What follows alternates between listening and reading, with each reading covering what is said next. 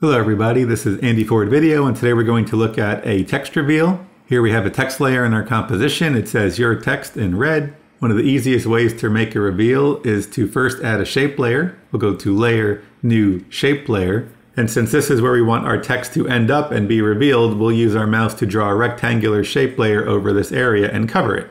Next we'll go to our text layer, and in the Track Matte column, we will select the layer for our matte, which would be Shape Layer 1.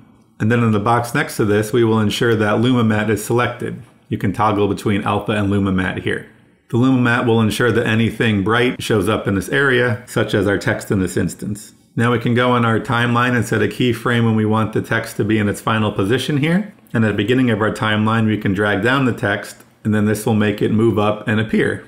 We can add an ease in keyframe to help the animation look better.